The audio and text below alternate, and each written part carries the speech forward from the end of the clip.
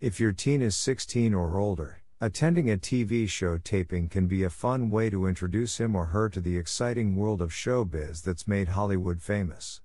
Be aware, it usually involves a lot of waiting around, so weigh how much time you have available to devote to this before you plan it.